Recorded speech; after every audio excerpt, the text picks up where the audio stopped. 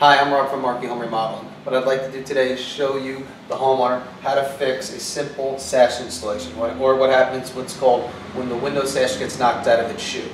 Number one, the problem happens due to people tilting their window in. When you want to tilt your window in, make sure you always give yourself 5 to 6 inches before tilting it in.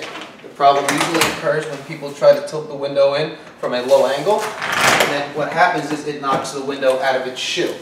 And then the window will not go up and down anymore. That's the problem and how it starts. How to fix it is such as follows. You want to tilt the bottom sash in and remove the bottom sash. Pops up easily on the corners, and then just rest it on the ground.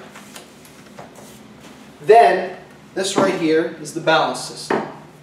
You want to take a flat-headed screwdriver, insert it into where the window pins themselves would insert, give it a slight turn and put pressure down on the screwdriver because it's going to spring load it and going to come back up on you. You want to move the window up to around midpoint, 5 or 6 inches up from the bottom.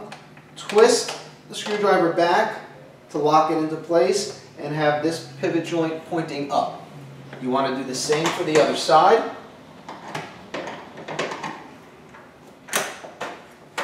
And make it so it is even with the other one that you just put up.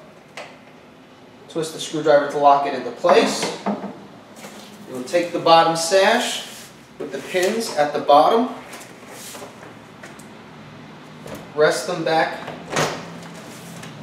into the receptors that you just set.